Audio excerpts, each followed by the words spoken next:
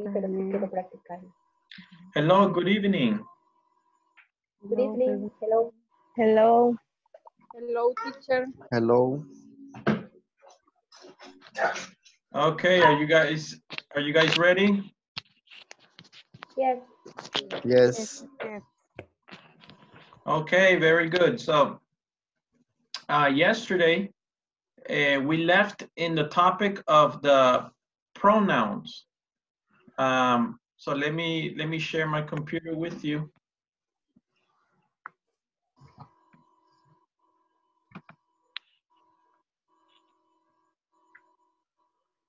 Okay. Let's go to Ingles Corporativo. Let's go to our class. And I want to watch the video about the possessives. The possessives. So there's two possessive adjectives and possessive pronouns. And we're going to compare the difference between the two, okay? Yo sé que tal vez ya vieron el video, pero sería bueno solo refrescar nuestra mente. Are his. In this class, you'll learn how to use possessives in order to describe belonging of things. If you recall the conversation, it's a disaster, which you learned on our previous lesson. You heard how this topic is used. Let me quickly show you that conversation dialogue, and I'll point out the possessives in action. For example, if you notice the conversation, our clothes are dry.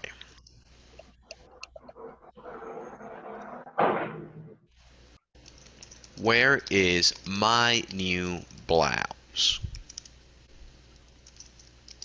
Is it yours? No, it's not mine. I'm going to go ahead and grade those possessives that I want to emphasize on.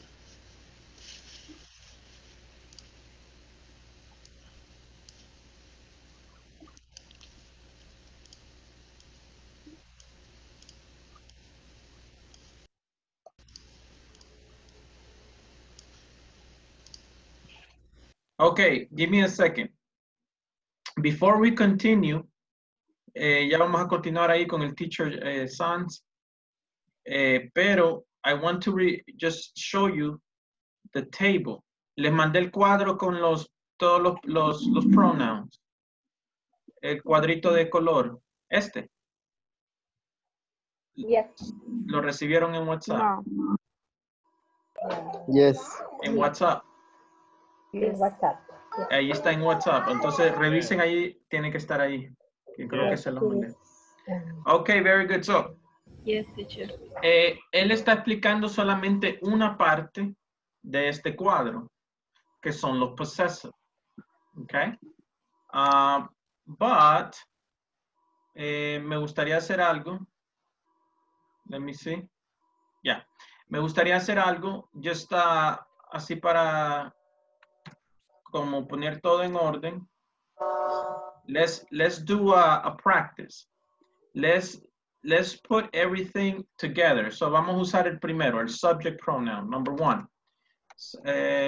Wait, necesito espacio. So voy a tomar esta foto y la voy a pegar en otro lugar. Necesito otro documento de Word. Hold on.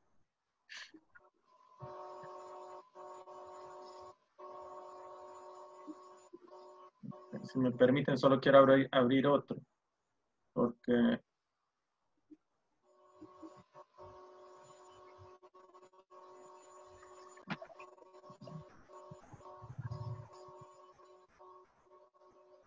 Okay.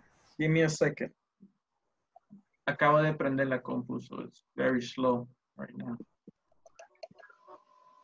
Teacher. Teacher. Profe. Sí, dígame. Una pregunta. Fíjese que no es del tema de ahorita, pero sí es del módulo.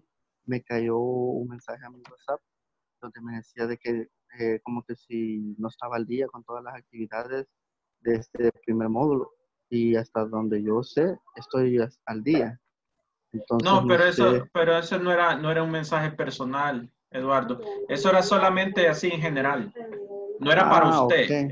Cuando es Ah, no, ok. no dijo para Eduardo Ramírez, no, sino que era solamente en general, era para que estuvieran según la semana en la que vamos. Ok, Porque teacher. honestamente en este grupo hay como 30 personas y hay 10 o 15 personas que, como 10 personas creo que nunca los he visto, nunca se han conectado.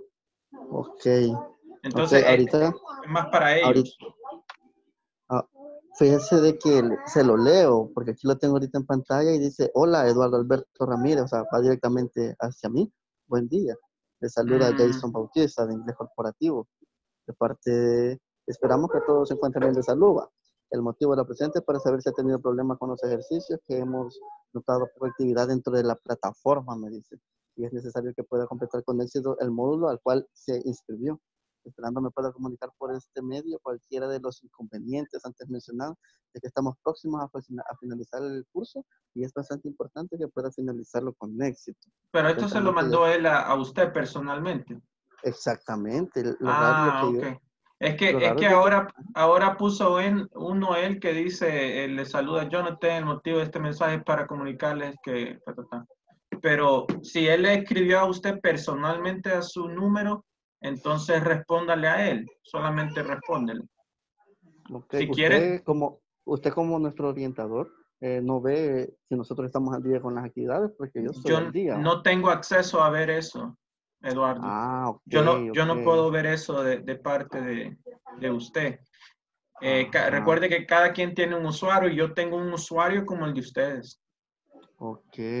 O quizás he estado enviando mal las tareas, porque todos los ejercicios que hemos visto en estas 4 secciones los he venido realizando al pie de la Yo letra. creo ¿Va? que lo mejor que puede hacer es simplemente tomarle una captura de pantalla donde tiene los chequecitos verdes sobre cada sección y ya Ujú.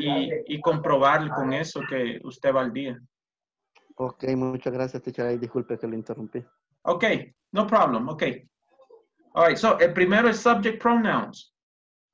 Subject pronouns ni está aquí en esta parte, en este módulo, sino que subject pronouns es bien fácil. Yo creo que la mayoría de ustedes ya lo sabían entrando a este módulo. So, he, she, it, you know. Voy a usar uno de estos para tema de ejemplo. Voy a usar el miren. Sería, no es este. We, us, ours, ourselves. Ok, so voy a hacer todos los ejemplos usando ese, porque este es el que cambia más. Ok, pero igual aplica a cualquiera, a todos los pronouns. Ok, so number one, we. We are students, right? The subject first. Esto tiene la estructura normal que es sujeto, verbo, objeto. Okay, so we are students, right? So let me highlight this section here. We are our students. Number two, we can use the object pronoun. Ese no lo han estudiado todavía. Object pronoun. But we can say us. Us. Aquí tengo que tener otro subject, un subject primero, okay? She is with us. Ella está con nosotros. She is with us, okay? ¿Por qué se llama object? Object pronoun. Se llama object pronoun porque obviamente no es el subject, sino viene después del subject. Entonces es un object. She is with us. Ella está con nosotros. Okay? Here, I have a question. Ajá. En este caso, el as toma el lugar como nosotros. Sí, ella está con nosotros. Ujú. Ajá. Entonces, Solamente que vas a ver otro nosotros que aquí existe, pero en el español no. Ya lo vas a ver que es el possessive pronoun, el reflexive pronoun. So, number one, we are students. Object pronoun, she is with us. Number three, possessive adjective. Este es el que vimos en la sección 2. For example, our. The dog is our. Okay. Este perrito es de nosotros. Our. Okay.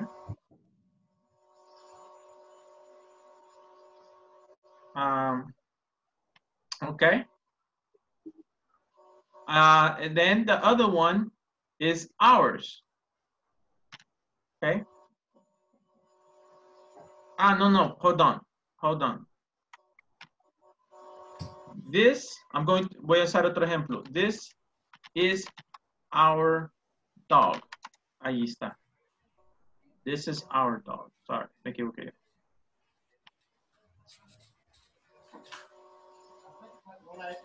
This is our dog. Number 4, our. The dog is ours. Okay. Y esto es lo que estábamos hablando ayer. Possessive adjectives va antes del objeto. The dog is ours. El pronoun va después. Okay. So, possessive adjective, possessive pronoun. Okay. Y la lección de este video del 4.3 es explicando estos dos. Ok, y el último, ourselves. Ourselves se conoce como el reflexive pronoun porque me estoy reflejando en 2 veces a la misma cosa. Aquí van a ver que voy a nombrar este mismo sujeto 2 veces. ¿Cómo así? For example, we did the homework ourselves. Do you see? Aquí tengo we y aquí tengo ourselves. Este mismo sujeto lo he nombrado 2 veces en esta oración. Primero aquí al inicio, we, y después ourselves. Es como cuando tú dices en español, yo hice la tarea yo mismo. Allí, en esa oración, tú te nombraste 2 veces, al inicio y al final. Reflexivo. Es que aparece 2 veces. We did the homework ourselves. Si ven aquí, lo he nombrado 2 veces. ¿Por qué? We. And then ourselves. Es decir, que en la misma oración ocupé los 2. Entonces, si ocupo el mismo sujeto en la misma oración, el segundo tiene que ser reflexivo. No puede decir, we did the homework, we. No, ¿verdad? El segundo va a tener que ser reflexivo. We did the homework ourselves. Okay? So, subject pronoun, we are students. Object pronoun, este normalmente va al final, de último. She is with us. Okay? Possessive adjective. This is our dog. Normalmente va antes del noun, before the object. Possessive pronoun. The dog is ours. Reflexive pronoun. We did the homework ourselves. Okay. Y ahí está el uso de todos los pronombres. Entonces, si puedes hacer esto, prácticamente ya puedes manejar todo el cuadro. Okay? So, let's do it. Let's do another practice. Les voy a mandar esto just so that you guys can see. Okay? I'm going to take a picture and send it to you.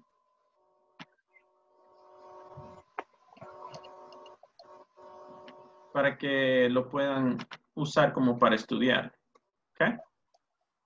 Está todo manchado, pero no importa. All right? Ahí se lo voy a pegar y se lo voy a pasar en WhatsApp.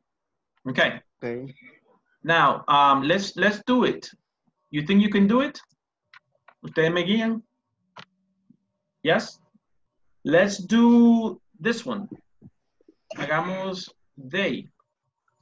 Vamos a usar they. Entonces vamos a usar todos los que van aquí, they. Number 1, subject pronoun with they. They are my friends. Perdón ahí, sorry. They are my friends. They are my friends. Very good. Aquí tienes dos. Aquí tienes subject and then you also have possessive adjectives. Pero está bien, no hay problema. We want to focus on they, right? Okay, very good. Ahí está subject pronoun. Number 2, object pronoun. Them. We have to use them.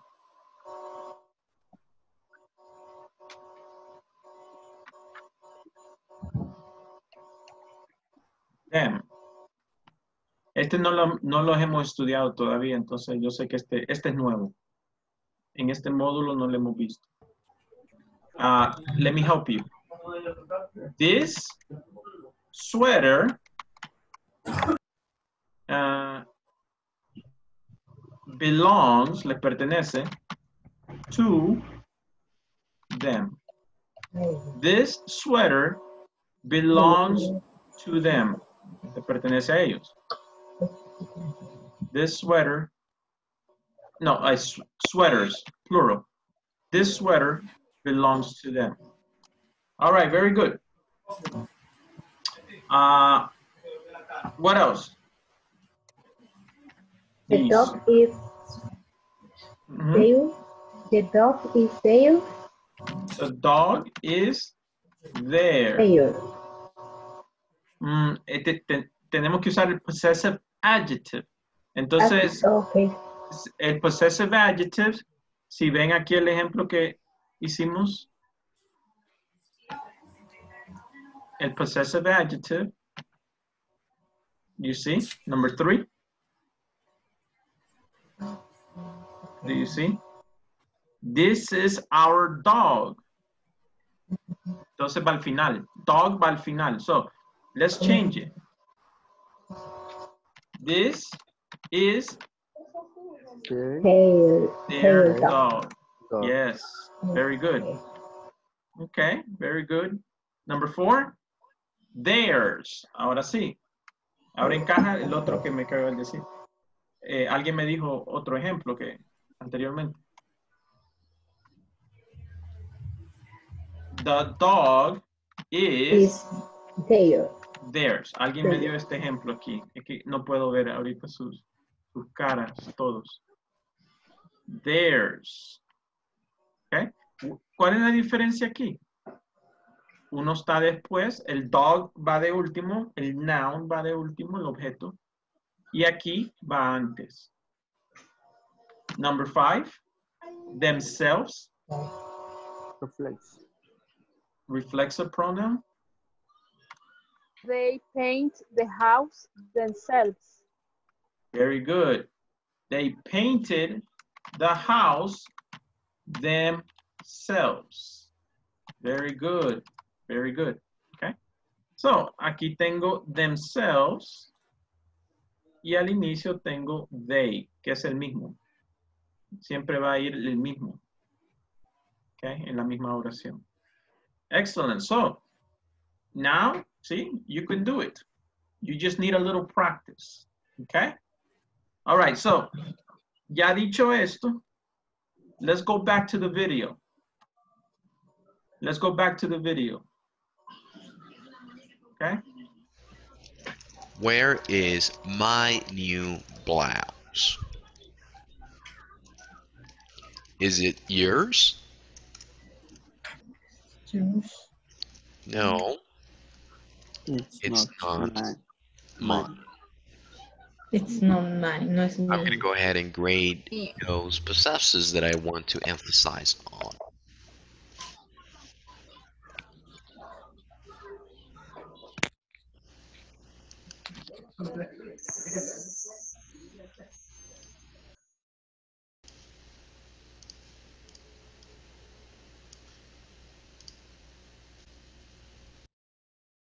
In order to understand this topic, it's important that you understand the difference between possessive adjectives and pronouns and how they are used.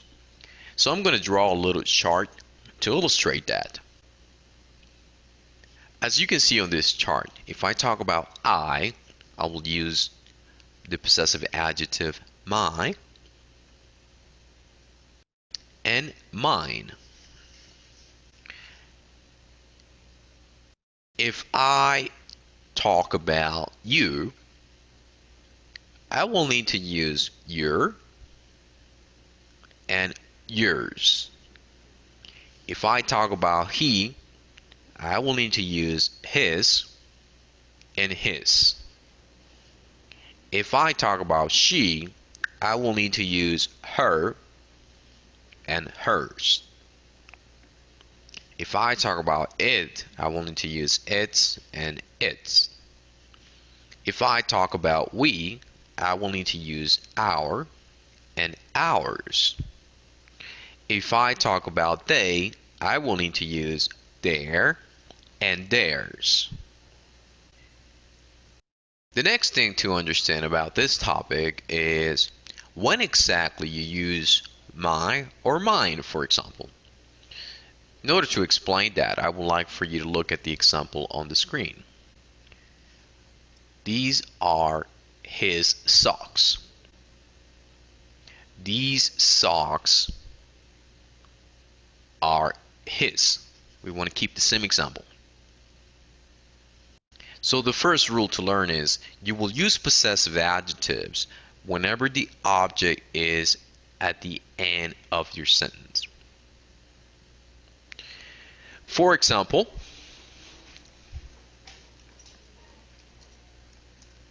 these are his socks. The object is socks. This is your umbrella. The object is umbrella. This is her car. The object is car. And let me point out what I mean by object. Socks, umbrella, and car. Now, you will use possessive pronouns whenever the object is at the beginning of the sentence or not mentioned at all. Let's work with the same examples to make sure that we don't get lost. These socks are his. This umbrella is mine. This car is hers. It's mine.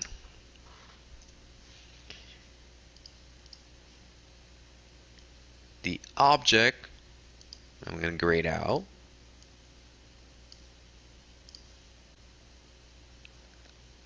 And as you can see, the object is at the beginning, not at the end as our previous example. The last thing that I would like to explain is how we can use contractions to express possessives. As you can see on the chart, under names, Pat's blouse, Julie's jeans, Rex's t-shirt. The apostrophe S means possessive. Whenever we say Pat's blouse, we are saying the blouse of Pat. However, we normally don't express the blouse of Pat. Instead, we use the contraction or the apostrophe S. Now it's your turn to give as many examples as possible. Talk about your possessions and the possessions of your friends. Okay, so prácticamente es lo que yo les enseñé. Possessive adjectives go before. Possessive pronouns, the object is last. Okay, so if you look, for example, regresando al ejemplo que hicimos nosotros, possessive adjectives is this is our dog. Possessive pronoun, the dog is ours. Okay, so este cambio es importante. Okay, so we're going to do a practice. I want you to work in teams, maybe 3 people, okay? And I want you to do this. Así como hicimos nosotros este cuadro. Hicimos 5 oraciones siempre usando el mismo pronombre, sea subject, object, possessive, and reflexive. Okay? So I'm going to send you this picture in WhatsApp. Ustedes la pueden usar como para una guía. And I want you to work in teams. Trabajan en equipos. Y traten de hacer ese ejemplo, hacer unos cuantos de esos ejemplos. Por ejemplo, si van a usar we, traten de usar todo el we. En formato subject, pronombre, posesivo, reflexivo, etc. Traten de usar siempre el mismo pronombre. Hagan 5 con el mismo pronombre y después cambien. All right, very good. So let's go to teams.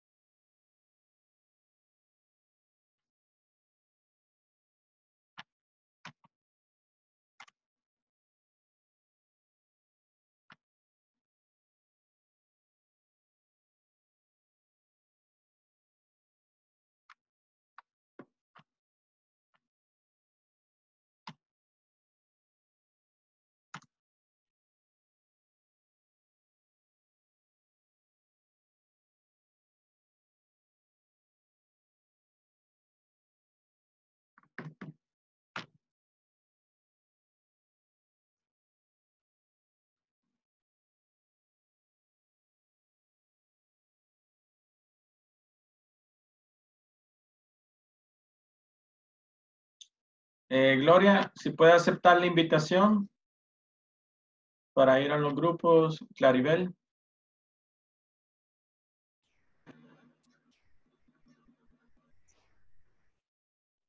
Good evening. Good evening. Hello. Okay, perfect. So, ¿ya les cayó ahí en WhatsApp? Do you see? Yes.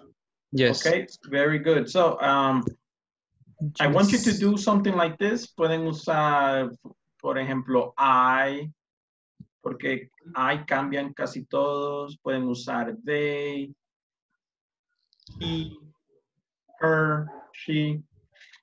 Pero traten de usar el mismo, así como nosotros hicimos en el ejemplo, hicimos todos con un solo. So practice, let's say, maybe you can do it. Pueden escribir ahí en el chat también. Creo que tienen la opción de chatear solo entre ustedes. Yes. Okay. Entonces pueden usar chat, o si no, si alguien quiere compartir su pantalla y usar Word o algo así. You can do it. Ok, voy a intentarlo. Ajá. ¿En qué practiquemos? Ujú. Podría, si Practiquemos quiere, podríamos empezar por eso. Ok. Eh,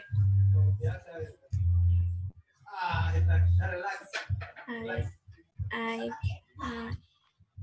Ok, con cuál van a iniciar? Con I, I, y ok. después sucesivamente. All right, very good.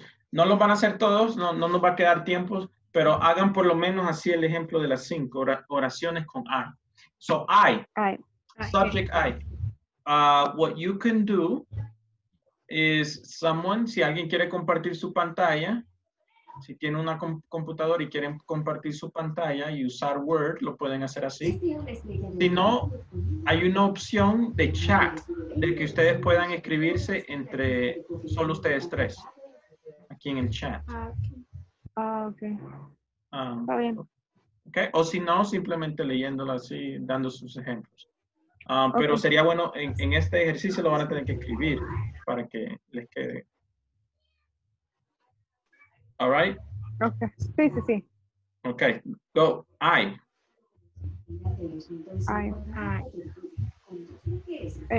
Puede ser primero I am chef. I am first. ¿Cómo? Repeat. Can you repeat? I am chef. ¿Cuál es la última palabra? Chef, cocina. Chef. I am Ajá. a chef. A chef. A chef. Ajá, hay que ponerle la A. A chef. I am a student. I am a teacher. I am a chef. Okay, very good. Excellent. Ahí está el primero. Sí, ajá. The first. Ya, por ejemplo, puedo decir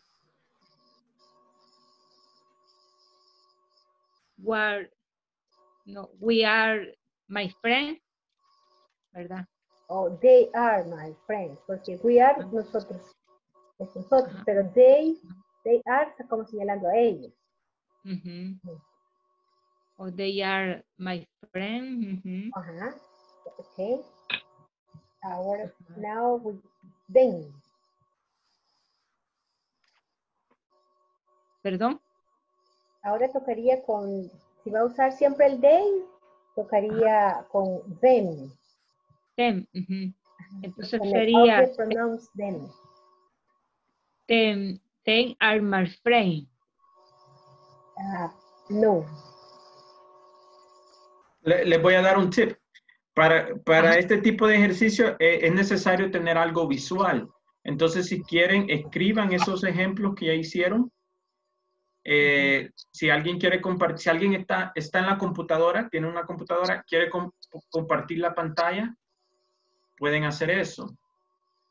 Si alguien quiere compartir su pantalla y usar Word para que pueda escribir el ejemplo. Si no, está la opción de que aquí en el chat, ustedes tres pueden chatear y ahí quedan los ejemplos también. Porque es necesario que se vea dónde está la posición del pronombre. All right, you can do it. Go. Okay. El otro muchacha aquí, espera. Erika. Erika. Hola, Erika. ¿Dónde está Erika? Hola. Erika. Bueno, sigamos entonces nosotros. Vaya, entonces la 3. Entonces la 3 dice, en el ejemplo dice this dog. Sería Ok, les voy a dar un tip para que puedan usar aquí la tecnología. Si alguien está en la computadora y quiere compartir su pantalla, está bien. Si no, pueden usar el chat aquí de Zoom. Aquí de esta aplicación de chat. Creo que solo va a quedar entre ustedes tres la conversación, la chat. Okay. Y ahí pueden escribir sus ejemplos también. Ok. Está bien. Vale, Entonces podemos decir en la 3, this, the is, this. No, es this o this. No, es this. This is our cars. Pero podría ser el ejemplo, ¿va? Pero como estamos en la primera persona, en vez de our, ocupamos its. Y podría decir these, its, cars, o no. No. No. No, ¿cuál están usando? En la 3 estamos con its. Están usando it. Entonces, It. les voy a recomendar que no usen it, simplemente porque no hay mucho cambio. Si ustedes ven en el cuadrito en it, casi no cambia. Claro. Usen I. I am a I. chef. I am a student. Ahí está la primera. Ya. Okay. These books are mine. Usen I. Okay. Porque nosotros pensamos que como de ahí comenzó la clase, va de la tercera persona de its, we, you, they. Entonces pensamos que los de arriba no los íbamos a ocupar, pero si es así, comenzamos. No, yo usé de ejemplo they. Ajá, cabal. Y usé todos los que pertenecen a they, pero lo usé porque si ustedes ven, tiene bastante cambio en la forma que se escribe en el español. Entonces, usen una que tenga bastante cambio porque allí se va a poder ver cómo lo están usando. Pero en realidad, it's estaba bien aplicado. No. No, tampoco. No. Es que como it no tiene mucho cambio, entonces, pero, alright, trata con I, que es el que tiene más cambio y el que se usa más. Okay. I is mine. So, ¿cuál sería la primera oración con I? The first sentence. Can be, I love the cats. Yes, I love cats. Okay. I love cats. So ahí está. I love cats. Very good. That's I. Now you have to use me. Me. Okay. Hablemos de gato. This cat, the cat belongs to me. Me pertenece a mí. Okay. So ahí está el segundo. The cats es below. Belong. Belong. The cats belong me. To me. To me. The cats belong to me. The cats belong to me. Yes. Okay. Now, les recomiendo escribir esto. Escríbanlo si quieren ahí en el chat. Para tener algo visual de cómo lo están usando. So, Erika, tú diste el segundo ejemplo. Yo di el primero. No, ¿quién dio el primero? No, lo dio cabal ella. What was the example? I love cats. Ahí está. Okay, very good. Sorry, Erica. Okay, so Erica put number 1 y escribí tu ejemplo. Solo escribí el ejemplo. ¿Ya lo escribiste? Yes. Ahí está. Okay, so Eduardo, you're going to do number 2. Remember? Usted dio el 2, hago yo el 3. Bueno, si quieres, yo voy a hacer el 2. This cat belongs to me. Okay. Lo que pasa es de que como yo estoy en Android, no le hallo el chat a esto. No, creo que todos estamos en Android. Si estás usando Samsung o algo así, teléfono Samsung. Ajá, Android. Samsung. Erika, ¿tú sabes dónde está el botón de chat? Allí, en la aplicación. Aquí hay una nubecita que dice participante, que es la única que... Estoy por medio de la computadora. Okay. Yo no estoy usando la aplicación, Eduardo, pero tiene que darte una opción donde tú puedes usar chat.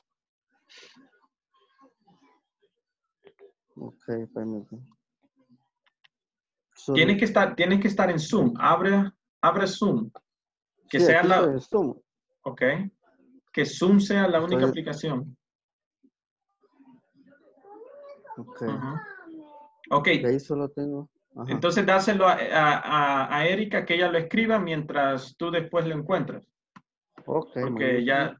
ya casi vamos a terminar con esta sección, ¿ok? Entonces estamos en, ¿cómo te le digo?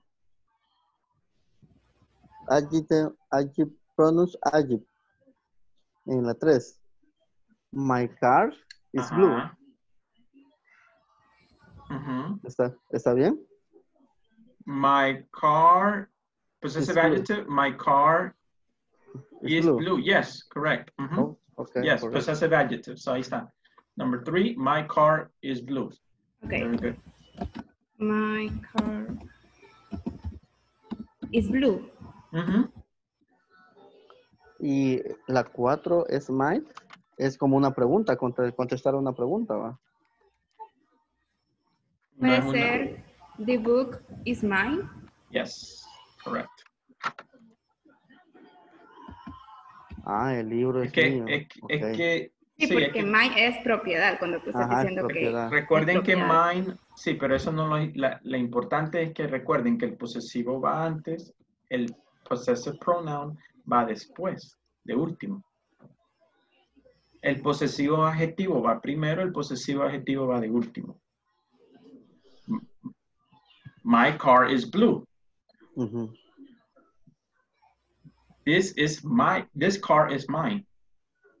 Oh, ok. Ok. Yo quiero que entiendas eso, porque esa es la clave, Eduardo. My car is blue. This car is mine. ¿Viste? El Uno adjetivo. va al inicio, otro va al final.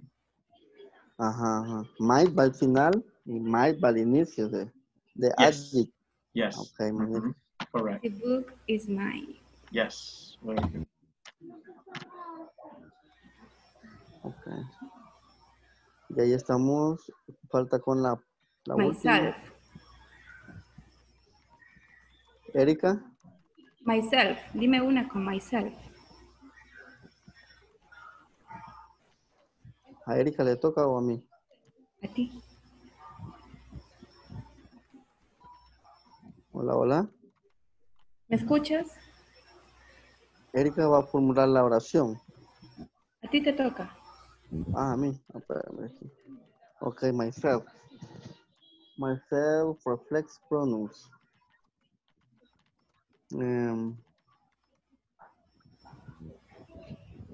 Quiero ver, es reflexivo, myself. En realidad no hay cómo hacerla. Ayúdenme. So, como tenés que usarlo, tenés que usar I al inicio y al final vas a usar myself. Myself. I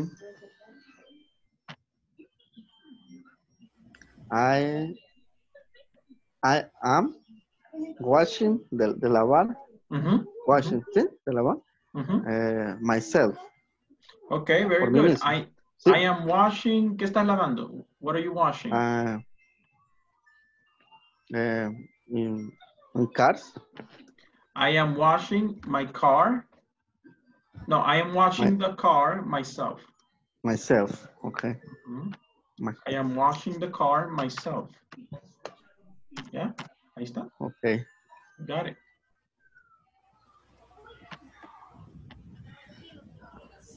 Pasamos al segundo.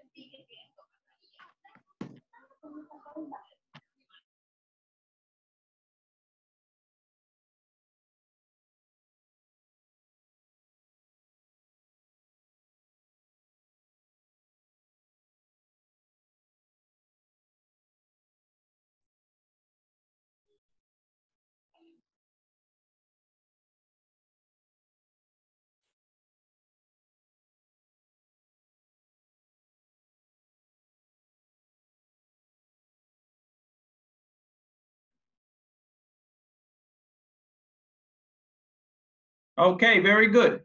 ¿Practicaron? Yes? Did you practice a little bit? It's a little difficult, right? Hay cinco pronouns. Ahorita en este módulo tienen que manejar los tres. Subject, possessive adjective, possessive pronoun. Y ahorita no pueden manejar el reflexivo, está bien, o el objeto, está bien. Okay? But for this class, you should have knowledge of the three. So let me share my computer with you, give you an example. Aquí dice otro. For example, I'm using I. So tengo que usar todos los de esta línea, I. I am a student. Okay, I. Number two, possessive, object pronoun. Este no lo hemos estudiado todavía en este módulo. This car belongs to me. Okay. Number three, este sí lo vimos. Possessive adjective, section number 2. This is my car. This is my car. This is my car. Possessive pronoun, number 4, ese sí. This car is mine.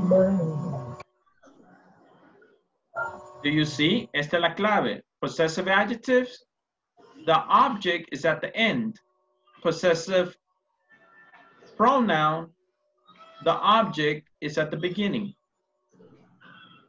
You see? Uno va de último, otro va después. You have to know that.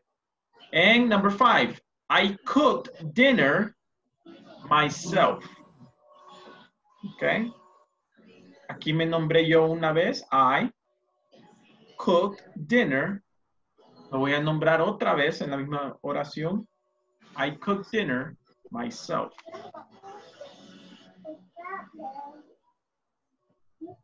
Okay. Preguntas? Questions? Do you have questions? Let me. I have a question, teacher. Uh-huh. I want to know if this sentence is right. My mother is with me. It's right? My mother is with me. Yes. Ahí estás usando el object pronoun. Pronoun, okay. Okay. Very good. Ahí le puse otro ejemplo en WhatsApp so that you can see it. Questions? Any other questions for that section? No. Okay. All right, very good. So I have another activity for you. Let me show you quickly the presentation that I want to show you, okay? Section 4.8. ¿Ya alguien vio el video del 4.8? Yes. Do you remember what was it about? ¿De qué se trata? ¿Te acordás? No, I don't remember. It's but talking about the weather, right? It's a conversation. Okay. It's talking about the weather. Okay, so let me. They were talking about the weather in Seoul. Okay. The weather, if you want to talk about how is the weather, for example, how is the weather in Mexico? How is the weather in France? How is the weather in, right? Y ahora con la tecnología es bien fácil buscar esa información, right? You just go to Google and you say, how is the weather in, let's say, ¿qué país? How is the weather in Germany? Germany es todo el país, pero me imagino que hay alguna ciudad más grande allí. La capital, Berlín. How is the weather in Berlin? It tells me here, clear with clouds. Humidity, the wind, etc. Aquí está el pronóstico del día. Sunny, rainy. The weather is 16 degrees Fahrenheit or Celsius. Ahí depende. What do you want to use? You want to use Celsius or you want to use Fahrenheit? All right, very good. So let me show you the presentation. How's the weather? Repeat after me. Vocabulary. Sunny. Repeat. Sunny. Sunny. Sunny. Cloudy. Cloudy. Raining. Raining. Raining. Snowing. Snowing. Hailing. Rain. What is hail? What is Granizo. hail? Granizo. Yes. Very good. Nieve. Stormy. Stormy. Foggy. Foggy. What is foggy? Nublado. Nublado. Nublado. Cuando hay bastante neblina. Oscuro. Neblina. Neblina. Foggy. Clear. Clear. Clear. Windy. Windy. Calm. Um, Hot. Hot. Cold. Cold. Humid. humid. Dry. Dry. Okay, very good. So in the conversation, we have vocabulary about weather. Okay. So if I ask you here, what is the weather in San Salvador, Nuevo Cuscatlán, where I live? Bueno, esto fue en la tarde, right? It was mostly sunny, 25 Celsius, humidity 67%. ¿Cómo se dice este símbolo? Percent. In English? Percent. Humidity 67%. Wind 3 kilometers per hour.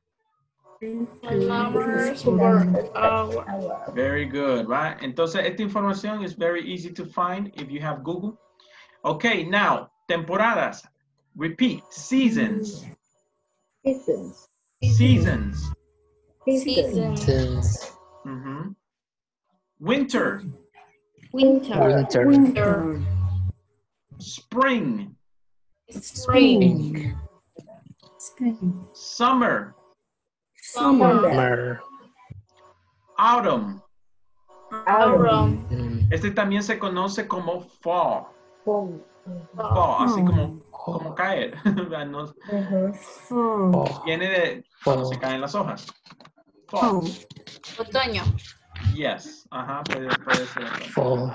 Fall. Like the leaves. Fall. You know, cuando se caen las hojas. That's what it's called. Repeat one more time. Winter. Winter. Spring. Spring. Summer. Summer. Fall. Oh. Very good. Okay. En El Salvador solo tenemos winter and summer, right? Winter, summer. Okay, very good. Next. How will you describe this weather? How will you Sunny. describe? It's sunny. It's very sunny. Sunny? Summer. Very sunny. Clear. Very good. Sunny and clear. What do you see? Describe as many things as you see here. For example, sun. Sound. ¿Qué más hay? Clouds. Trees. Trees. Sky. Mountains. Trees. Mountains.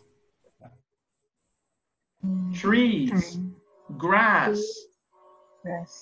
What color is the sky? Blue. Light blue. Light blue. Light blue or blue? What color is the grass? Green. Green. Okay, perfect. What color are the trees? Green. What season is this? What season do you think this is? It's summer. It looks like summer. Yes. Okay, very good. Okay, so this exercises like this is very good for vocabulary. Okay, si tú ves esta foto y no puedes decir solamente una palabra en inglés, entonces tu vocabulario en inglés está bien limitado. So, tenés que expandir. All right, so for example, the next picture, how many things do you see here? What do you tell, first, how do you describe the weather?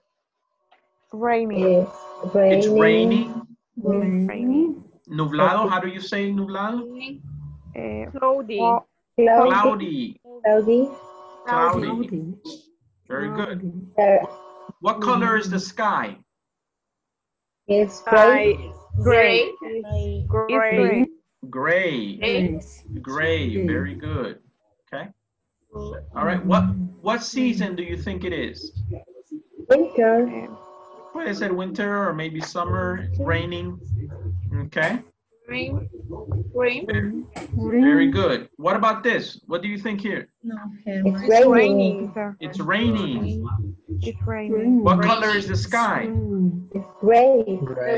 Gray. White. Blue. Cloudy. Remember? Yes, cloudy. Cloudy. What about this? It's very cloudy, right? Very cloudy. Sometimes you can combine. You can combine color and cloud. You can say black clouds, gray clouds. Very good. What about this? Describe the weather. It's snowing. It's winter. Snowing is winter. It's winter. Snowing. It's snow. Winter. Snowy. It's snowy. It's a good The trees picture. are white for the snow. Snow. The trees are white. Very good. It's winter. It's Okay. very cold. What about this one? It's beautiful. Snowing. The snow is Okay, beautiful, snowy. How will you describe the sky? Blue sky. Blue sky. Blue sky. Tree Blue sky. with snow. What else do you see? What do you see here in the back? Snow Mountain. with mountain. Mountain. Mountain. Mountain with the snow. With Mountain. What season is this? winter. Winter. Winter. Excellent. Good job. What about this one? It's It's windy. Yes, Windy. it's windy. Windy. Maybe Yes. it's cold. Alarm. Windy. Very good. Windy. Because Windy. What about stormy? Windy. It's too storm. Mm-hmm. The trees are moving. What about this one? It's summer. It's hot. Very hot. It's hot or dry. Dry. What else? she drink water because Humidity is it's hot. It's hot. humidity. Humid. Humid. Humid. Yes, it's Humid. humid. Hot and humid. And humid. Hot Hot and and humid. humid. Yes. Very good. Okay. Questions? ¿No? Nunca han escuchado el dicho, una foto son 1000 palabras. Yes. ¿Sí? Entonces, if you want to speak English, ahorita hemos aprendido mucha gramática. Pasamos casi 40 minutos de la clase grammar, right? Un poquito aburrido, but very important. Very, very important, okay? Porque no vas a hablar inglés solo con palabras. Tienes que tener estructura. But after that, we practice vocabulary, right? So, tomorrow, la actividad de mañana is going to be describe the weather in different cities in the world. Okay? What is the weather in Russia? What is the weather in Australia, Sydney, Australia? What is the weather in Japan, Tokyo? Okay? And you're going to, van a buscar en la compu, and you're going to explain to me. All right, so we're going to do that activity tomorrow. You can watch the video 4.8 to get more vocabulary. Esta presentación se la puedo pasar si quieren, and you can have it. Okay, Okay. very good. I'll see you tomorrow. Very good. See you tomorrow. See you. Good night. Okay, have a Good good night. night.